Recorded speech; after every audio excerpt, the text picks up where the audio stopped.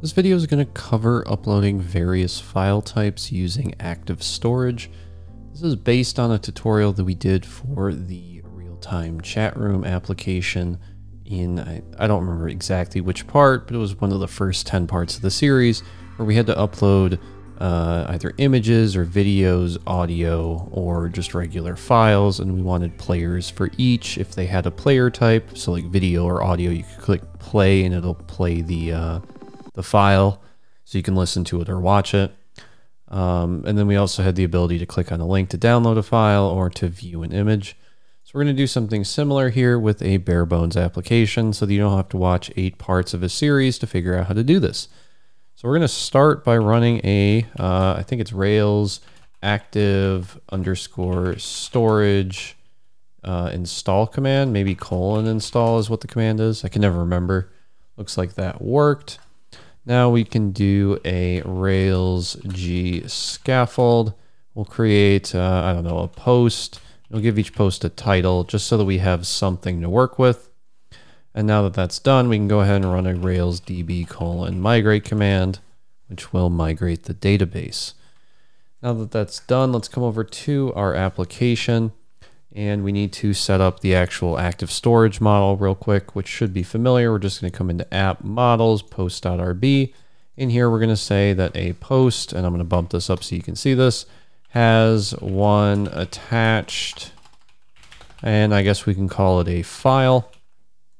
We can then come over to our controllers. Let me close all this. Close that, close that, close that. We can come over to our controllers and our post controller, scroll down, and at the bottom here, we can do :file. If you decide to do something like has many attached files, you could then inside of your post controller, instead of doing :file, you can do files : and then the array, and that'll work similarly. So I'm going to leave it with file for now, but just be aware that that is an option. And as usual, you probably want to say dependent :destroy, so that if you delete a post, it deletes the attachment. Now we're going to come into our views, our posts, and our form.html.erb. And in here, we're going to create a div. We'll give this a form label. So we'll say form.label for the file with a style of display : block. You can then come down here and say form.file_field for the file. If you were instead doing files, you would then want to say, I think it's multiple, true, which allows you to select multiple files for your files list. In this case, I only have a file, so I'm going to leave it as file. Now that that's done, let's exit out of full screen and start the application. And let's actually come over to our routes.rb inside of our config folder, and let's set a root. Say the root of the application should be the post controller index action. We can save that. I'll come over here and I'll go to localhost port 3000, click new post, give it a test title, and I'll choose a file. I have my test files here. I'll click on Conan and I'll click create post, and we won't see anything. The reason is we have to actually display the attachment that we just created. You can see right here, we did update a blob. We did do something with the download. We did upload something, but we're not seeing it. So let's come over to our actual view partial. So our _post.html.erb. And in here, let's say we want to display the attachment. Now in this case, it's an image, but we should probably check if we have a post attached. And instead of just putting all of this in here, I'm going to create a partial. So I'll just say render the posts/attachment partial. And let's pass in the post as the post. Let's go over to here, right click new file _attachment.html.erb. And in here, all we want to do is check if the post.file.attached ?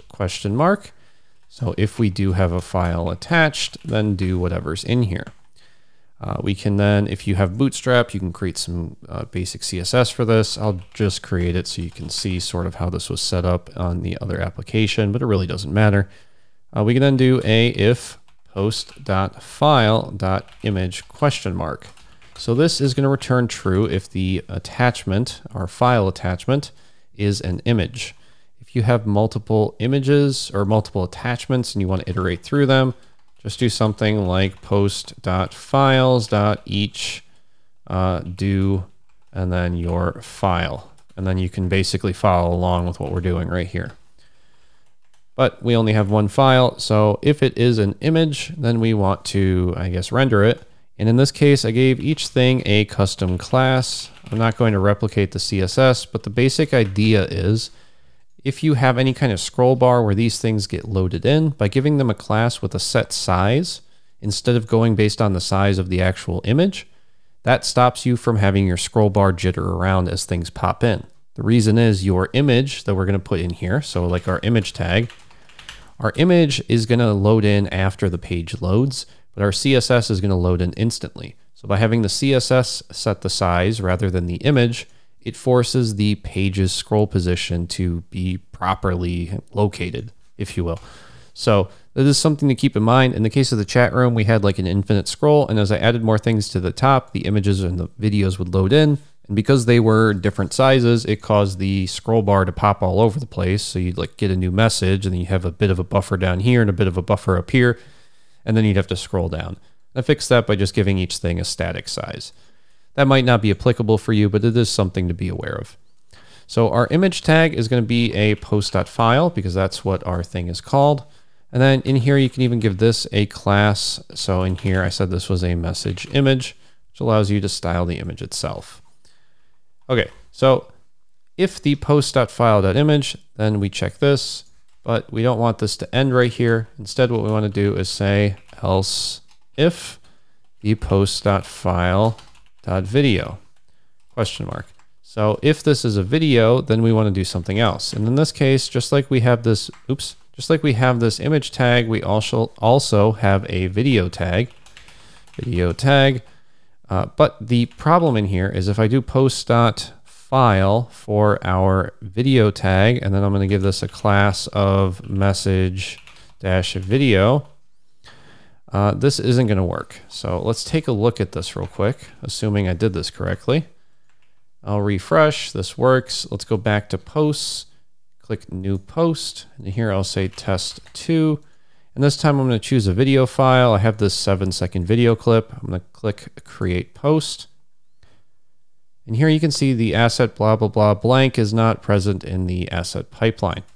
The reason is we can't just use a post.file. We actually have to use a URL for helper to get the path to the file. And then if we do this and we come back to our posts, we can scroll down and now our video is here. I have to zoom out a lot because it's a 4K clip. But the problem now is I can't see what the video, or I can't press play on the video. To do this, you have to right click and hit show all controls, and then that lets you press play. Now, of course, this is going to be really loud, so I'm going to turn down the volume, but if I click play now, you can see that it plays just fine. So how do we get those controls to show by default? Well, you can come into your video tag, and after you have the actual message video, just hit controls : and then the empty string. And now if you come in here and you refresh, you'll see that the controls are visible by default. And then if I mute this so we don't have to be subjected to the awful sound, it works just fine. Okay, so that handles videos and images. What happens if you have a podcast and you want to show your latest podcast episode? For this, we can just say else if post.file.audio. It's amazing what comes built into Rails. And then here we can say this needs a audio tag with a URL for of the post.file. And we'll give this a class of message-audio. And the reason why I gave this one a class of message-audio was because you didn't really have icons for some stuff. If you wanted them, I just gave them a bootstrap icon. And then I forced them to have like a little play button icon as the file if you weren't able to preview it in a specific area. Now for this will actually work just fine. If we come over here and we click new post, we scroll down actually. So if I hit new post, I say audio for this one. We choose a file. We can choose this 2-second audio file. I'll click create post. It's not visible here, but if we scroll back and scroll down, oh, it's not actually not visible at all. And the reason is we actually need the controls in here. So if we put the controls for the audio file and then we refresh the page, oops, then we scroll down, we now have a audio file. So I guess for this one, you just need the controls. There's just no other option. So if I press play, you can hear that that works just fine. Now the final catch-all that we have here is what happens if it's a different file type. So if it's any other file type, we just say else, and then we do a link to the post.file.file name with a URL for the post.file. And then we give it a class of message-file just in case you want to style it. And we can come back here, click new post, say test 4. I don't actually know if we're on the 4th one, but it doesn't matter. And let's attach, I don't know, let's attach a Premiere Pro object just to show you that it works with anything. So you attach it, you then get a link, and it'll work here too because it's being displayed through the partial, and I click play, that's my bad. But if you now click on this, it'll prompt you to download it, and then you can see that I've been modding Minecraft with all of the files that are in my downloads folder. Well, that's going to do it for this video. Hopefully it was helpful, and I guess I'll see you in the next one.